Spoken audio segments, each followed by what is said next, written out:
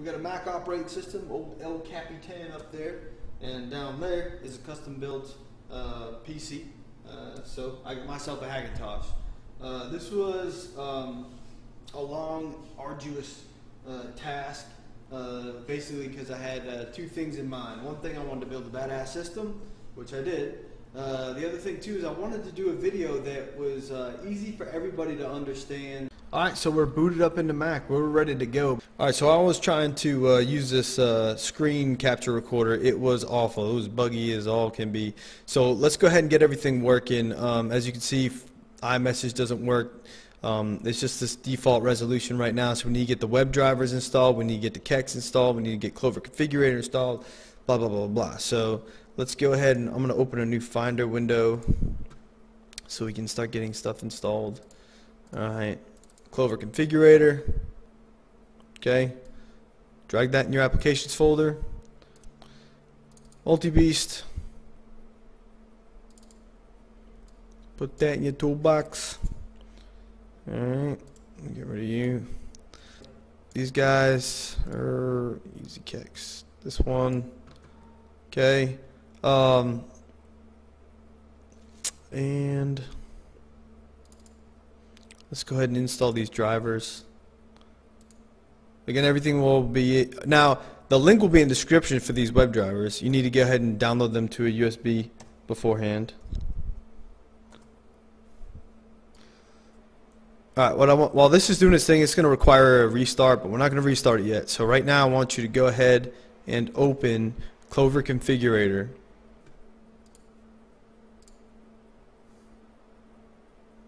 Oh, sorry about that. I'm trying to open Clover Configurator here, and you need to go into security. You need to click, you type in your password, and then allow apps downloaded from anywhere. Okay, and now open Clover Configurator. Yes.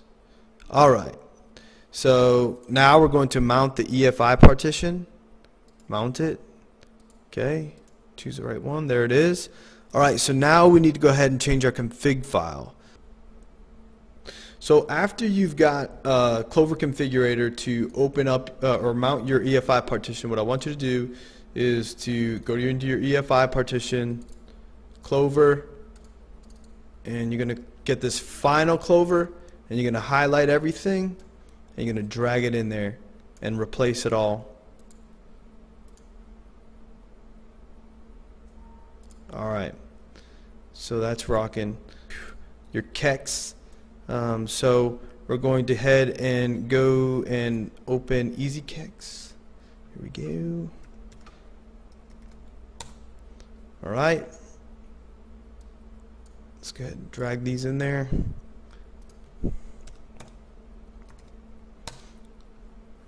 Alright, they're processing them.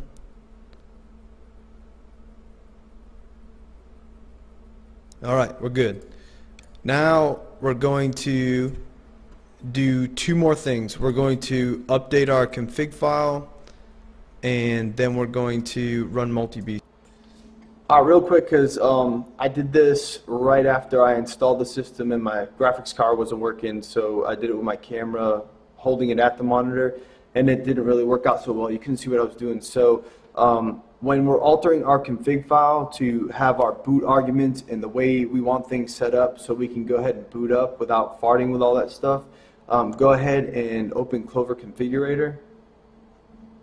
Wherever I put it here.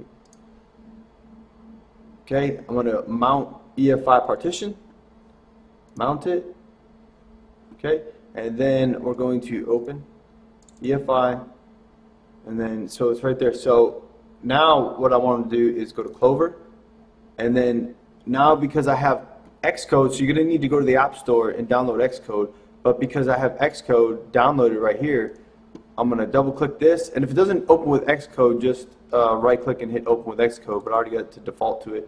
So I'm going to open with it,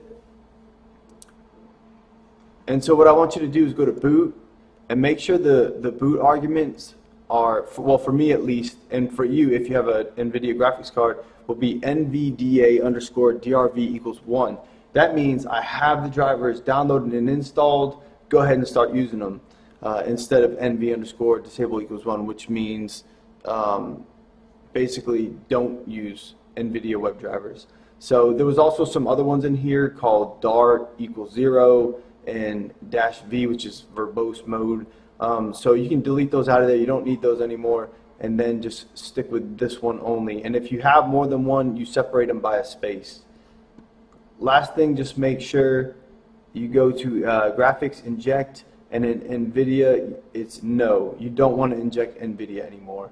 After that, you file, you save, you close out of this, and then you're good to go. What does it do? Basically what it does is it writes in your system, in your config files or your system files, whatever, it says what your computer is. You're saying I'm an iMac, I'm a Mac Pro, what year it is, all that good stuff. You're saying, hey, I have the 100 series board, I need 100 series audio, stuff like that. So, but don't just go start clicking everything and thinking that you're going to, get lucky, because you could cause a kernel panic attack and screw yourself up. Like I was saying, just keep it simple. With your UEFI boot mode, which is usually what you should be in. Your drivers, all I picked was just the 100 series audio, and I picked this Voodoo HDA version 2.8.6. For some reason, these two didn't work, but this works for my optical audio cable going to my Samsung TV. So that was handy dandy. I didn't pick any of these. Didn't pick any of those. And the only thing I picked here was increased max port limit. Bootloaders, I didn't touch this because it's already in UEFI. And then this is your most important part. This is huge. First of all, for graphics configuration, I did not choose to inject nVidia because I'm using the current web drivers that I had already installed.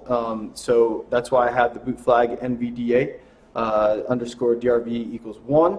But then down here is the most important part, right here, system definitions. You need to pick the system that is the closest to your system and see if it works. I guess that's what they say, is pick the system that's the closest to yours and stuff like that. But the system that's closest to mine is actually the iMac 17.1. Picked that, didn't work. I went with the iMac 16.2. It worked for a little bit, then went black screen on me. But if you look in multiple threads, these two, 14.1, 14.2, happen to be the most compatible. I go with 14.2.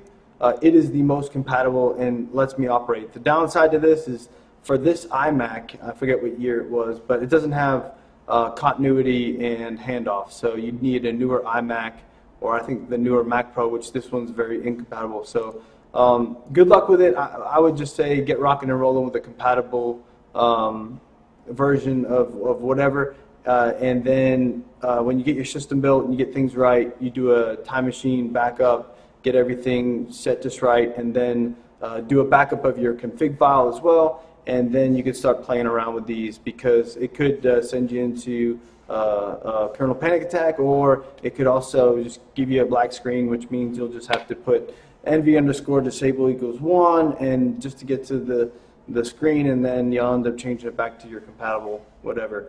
So that's the explanation behind MultiBeast. And then you click build, install it to the right hard drive, and then you would need to reboot before anything is even usable. Let's see what it comes up to, just so you can see what it looks like. So as you can see, here's my Clover boot screen, and if you can see, there's Windows and then there's Mac, because like I said, I have a Windows solid state drive and a Mac. So if I wanted Mac, you've obviously seen that boot up, but if I wanted Windows, I hit enter, oops, hit shift, and boom, there's Windows.